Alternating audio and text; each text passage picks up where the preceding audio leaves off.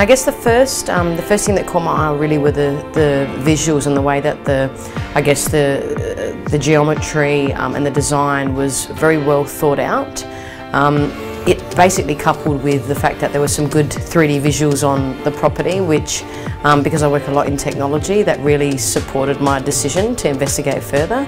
And also, you know, the fact that the properties were, you know, divided with a lot of space, the spatial dynamics, the way that they were kind of created to support, obviously open living, etc., all in line with most of the work that I've done in the past, and really, you know, with my desire for living.